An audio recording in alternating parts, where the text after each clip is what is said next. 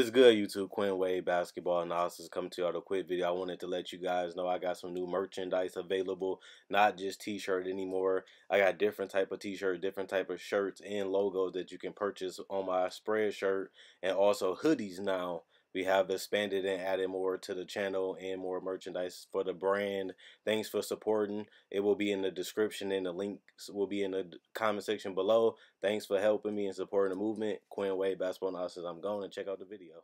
What is good, YouTube? Quinn Wade Basketball Analysis coming to y'all with another video. We're going to talk about the Portland Trailblazers. Kenny, Shaq, and Ernie and Charles Barkley was talking about this last night. I said, it's interesting because I like the Portland Trailblazers. They overachieved last year and took advantage of teams like the Wolves and Spurs having major injuries to their best players. And they was able to sneak into that top seed, even though it didn't really pay off because they lost home court advantage right away. In the Pelican series, they still shown that they can be a great team. And I feel like, look, the pickups to Rodney Hood basically for nothing. He has shown that he can be a good weapon for them. And he needed a start where he can actually, get the minutes and have a big impact on the game. And we've been seeing that Rodney Hood has had some big games for the Trailblazers. And they needed some extra help, especially on that wing position. Because honestly, that small forward position has been one of their biggest weaknesses so far. And it has always been. And for him to come in 12 games and give them 43 from the field and 35 from three, while also shooting 80% from the free throw line,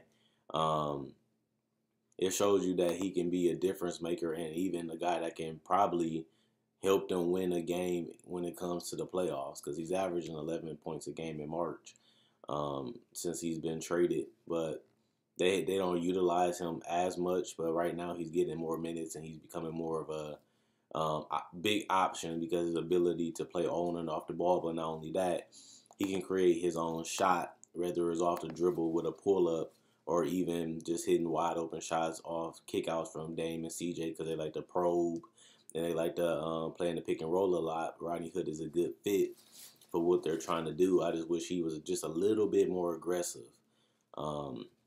Because Rodney Hood is a guy that can really get it going and can give you double digits every game if you give him the opportunities. And they need somebody that can create a shot outside of Dame and CJ on the perimeter, because you don't really get that from Harkless and you don't really get that from Aminu.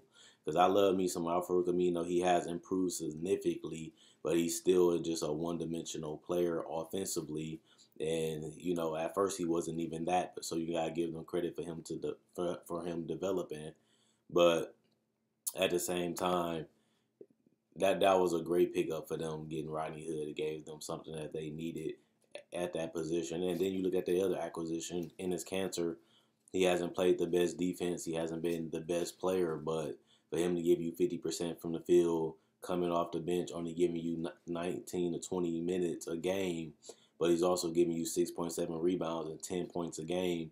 That's something that they didn't have on their bench at all, which was 2 scoring punches and 2 people that can really make an impact on the game in minor minutes and give them shot making. Because we all know that Enes Kanter can hit an elbow jumper.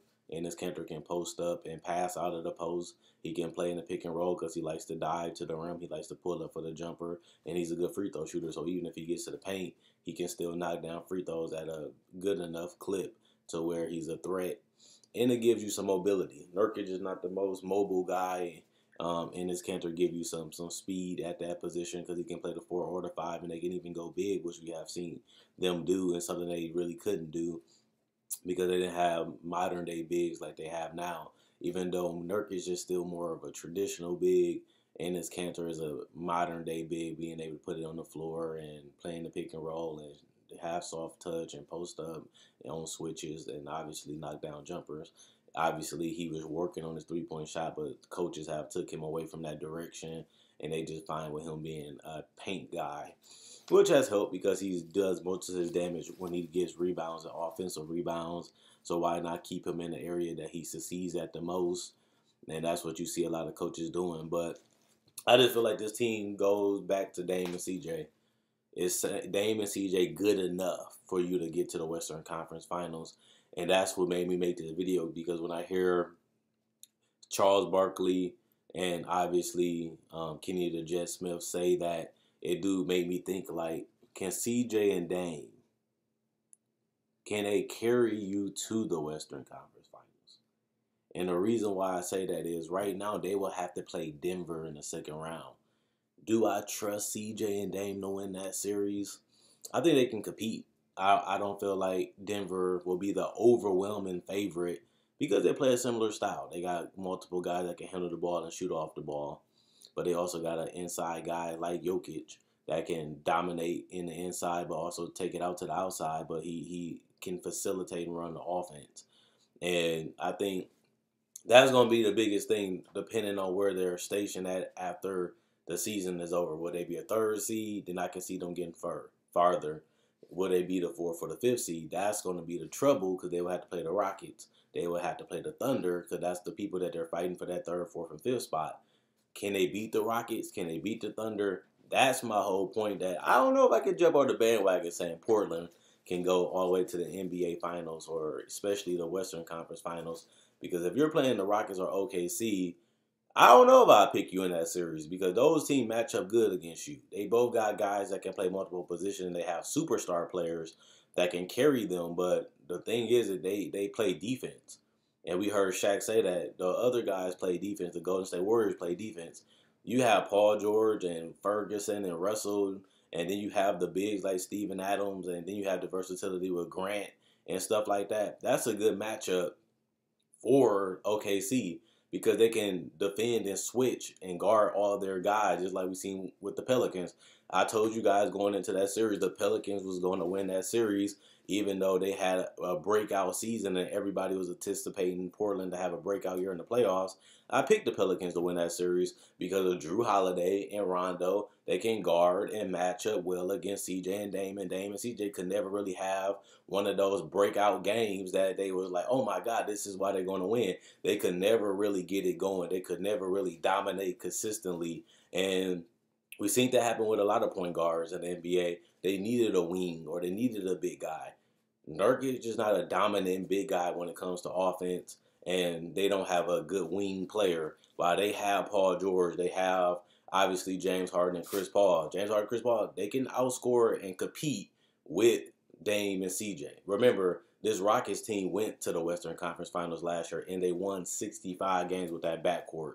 And then you had to put it in perspective. He even went to the Western Conference Finals with Dwight Howard, and they lost to the Golden State Warriors. So he already been deep in the playoffs, and he has already carried the team twice to the Western Conference Finals. That's something that Dame and CJ have never done as a tandem, was get that far in the playoffs. And they usually lose to Golden State, the team that Shaq brought up. The team that usually put out CJ and them is Golden State. So the problem is, if they're the fourth or the fifth seed, they will have to play Golden State to get to the Western Conference Finals. And that's only if they beat Houston or if they only beat OKC in the first round. So you got to beat one of those two teams.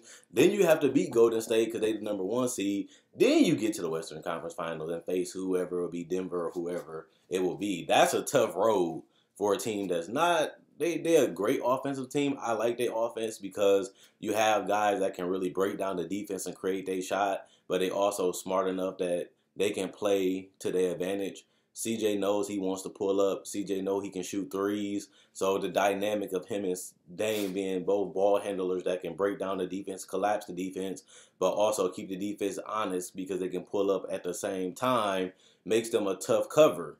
But they also have always been defensive liabilities because they're basically both point guards playing the shooting guard and point guard position. Plus, they have never been great defenders, and it's because of their athleticism and their height has always gave more physical and bigger guards, especially in the Western Conference, advantages over them. Plus, they don't really show out enough in the playoffs. They don't really say, okay, it's time for us to win this game. We got to do whatever we take. If I got to go for 40, if I got to go for 50, that's what I have to do. And remember, Dame and them had a great game yesterday, and they still lost to the Thunder. So he went for 50. CJ got his numbers, and they still didn't do enough to win the game in overtime. And, you know, it got away from them. So I think the Portland Trailblazers is one of the funnest teams to watch. I think they're exciting. I think they are a good team. I think they're clinging on, like I said, when they traded for, when they picked up Cantor, they're clinging on borderline championship contender.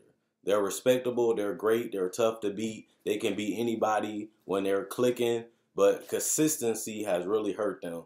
Can they role players consistently step up because they don't have another superstar? They don't have that third guy, and they're finding that guy. If you call Nurkic that guy, Nurkic is a good, solid player, but he's not a franchise player. He's not an all-star caliber player, even though I do love Nurkic and I love to pick up, and it has helped their defense, and he has upgraded his game every season because now he's passing in the post.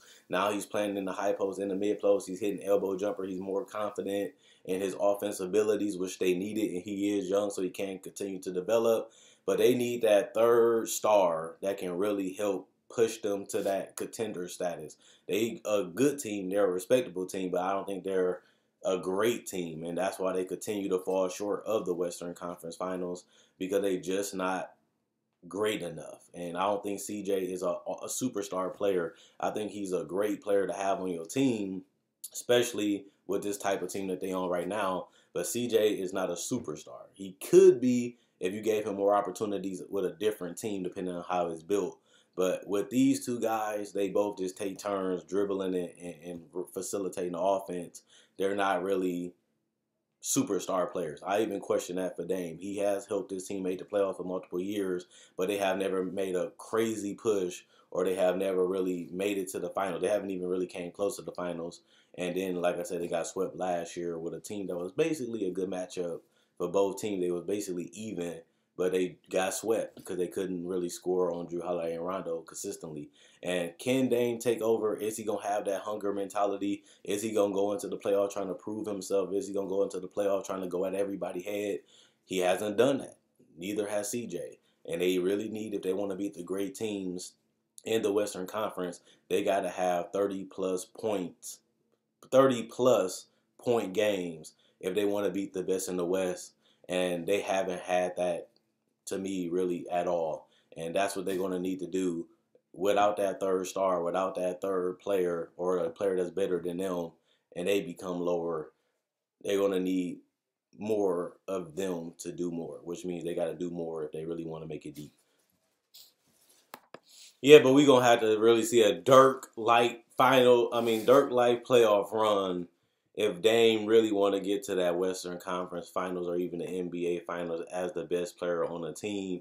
We're going to have to see him literally go at everybody, really go out there and leave his mark. We need one of those historic runs if the Portland Trailblazers wants to win a championship, because a lot of teams just have more talent than they do.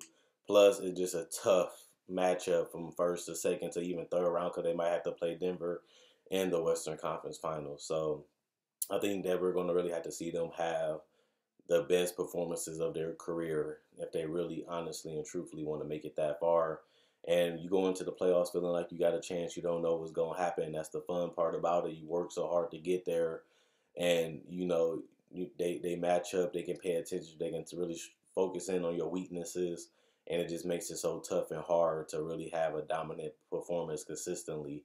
And that's what they're going to have to do if they really want to make it that far, or even to the NBA Finals, even if it ain't this year. Dame getting older, CJ getting older, and they're almost 30. So they have to figure out how they're going to really turn this team into a legitimate contender in the West. I feel like they're pretenders. I feel like they can win games in the regular season, but they collapse in the playoffs because of the matchups, because they focus in on them, and they just can't carry enough of the load to really beat great teams consistently.